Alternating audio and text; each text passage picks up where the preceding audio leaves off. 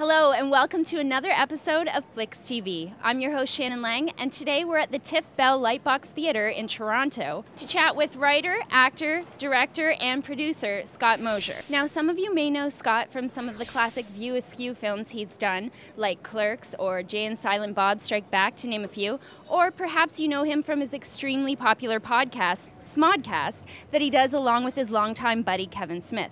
But today we're here to talk about a fantastic documentary he just produced entitled A Band Called Death. Now, the Flixx gang came and saw the premiere of this in Toronto last night, and let me tell you, it was fantastic. So stay tuned for a very punk rock episode of Flixx TV.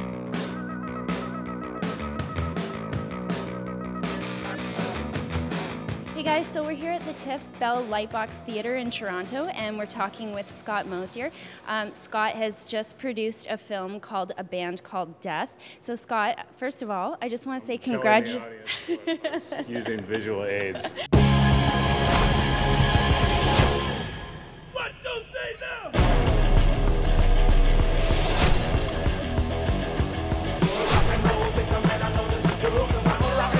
Nobody was making music like that in '73. Three black brothers from Detroit, Michigan. What were they called? They were called Death. I just want to say congratulations on getting this film and another film, Milius, that you just produced into South by Southwest and many other festivals this year. Can you tell our viewers what the documentary is about and how you got involved with it? A Band Called Death is about these three guys right here, the Hackney brothers, and in the early 70s in Detroit, they, as opposed to they doing a funk band or Motown, they decided they wanted to play rock and roll, and so they formed the three brothers, guitar, drum, and bass and vocals. They create Death, and they start playing this rock and roll, and they're sort of roundly rejected, and the music kind of goes away into obscurity. It stays in an attic, and then it sort of emerges years later and is like this amazing music that's been hidden for all these years. And the movie is really about the story of family, but also the story of how the music sort of becomes a bond through generations of the family. Right. Many people hear the term producer, and they don't really know what that means. Don't ask me that question. Oh, please? I was just going to ask you. Okay, well, I was just going to ask you what your view of like what a producer does on this project. Answers the question, what does a producer do? Yeah, it's generally exactly. what. No, it's all right. What did I? You know, my involvement with the project is the directors, Mark and Jeff, had already been shooting, and I found those guys online, and I love the music. And then I got involved with the project. And so for this particular project, my job was one, to create a relationship with them, and then I went out to some people I knew, and those guys brought them financing in. To me, my job is to help the directors sort of realize their vision, even if it's arguing with them. Right. You know, it's like, it's my job to sort of help them get what they want, but also try, if they're maybe veering off the path, sort of get them back in. This movie was great. I mean, not only the filmmakers, but the Hackneys themselves. It took a while to earn their trust, and, you know, and for good reason. It's a really personal story. Yeah. And then once we had, it was a pretty great relationship, and everyone sort of saw the same version of the movie, so. Now, Draft House Films is currently distributing the documentary. Can you talk a little bit about the process of getting it out there and how you found using such online avenues as Amazon Instant Video and iTunes? Well, with this movie, having, you know, when Clerks was like 1993 or 94 at Sundance, it's like you really had one outlet, which was you were trying to get a theatrical release.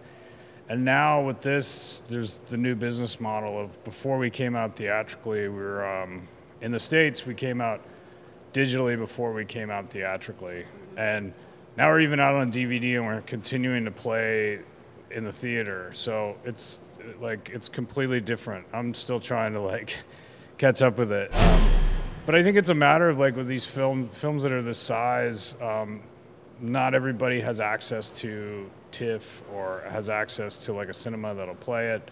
Right. So this idea of just using all these platforms, because not everybody has, I mean, what's funny is you put it on iTunes, Amazon, VOD and all that, and then there's just a bunch of people on Twitter like, when's it coming on Netflix? It's like, what's happening now is it feels like people have their way of watching it. Yeah. And so now you got to sort of try to get it out to everybody so everybody can access it. But it's been different, but it's exciting to see how with very little money you can sort of get a film out there and sort of get it out to all these people. Who's responsible for the graphic work on the floating photos? This guy, Joe Vac, out of Florida. One of the other producers, Matt Pernicerio, he had used Joe on a documentary he produced about the LeBron James documentary. Anyways, it was the LeBron James documentary that everyone knows the title but me. More Than a Game? More Than a Game? I think it's More Than a Game. I could be wrong. It is More Than a Game. Thank you. Why don't you say something? And so he had used Joe Vac on that movie, and so we sent all of the materials to Joe because we knew we had to do something because so much of the story is told.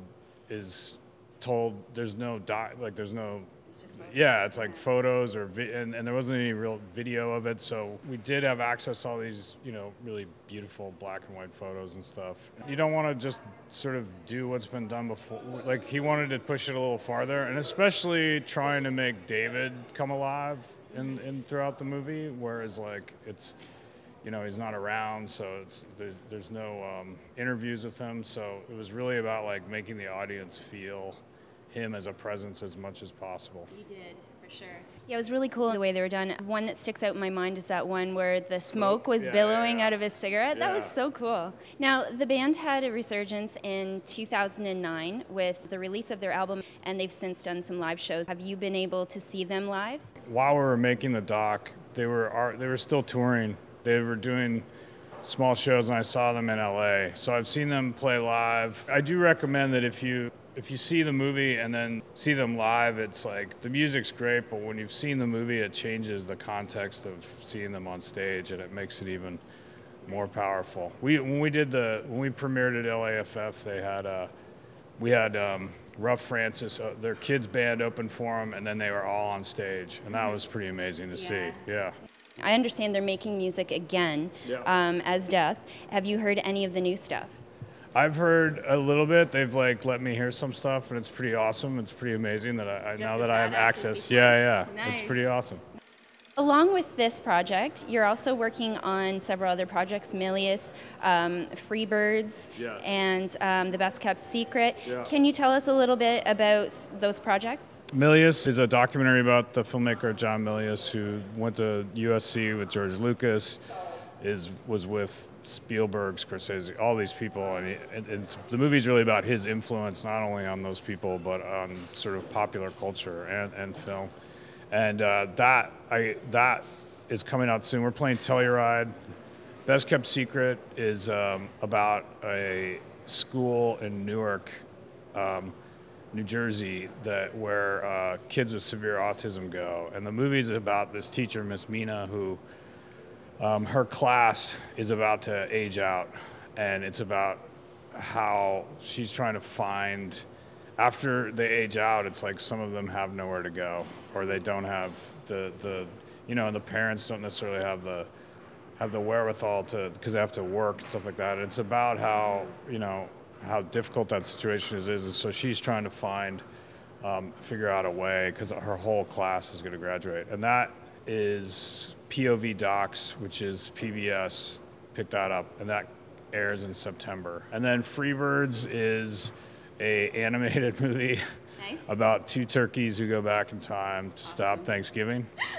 Yeah, and it's Owen Wilson and Woody Harrelson, and Amy Poehler and George Takei, and that comes out November 1st. Oh, great. Yeah. So before American Thanksgiving. Yes. Yes, perfect. Exactly. Thank you so much for taking the time to chat with us today, and congratulations again on the film. I truly loved it. I just thought it was such, it was great about the music, but it was such a beautiful story about some truly beautiful people, and I think they're getting everything that they had coming to them. It's amazing. Awesome. Thanks. Okay, thank you.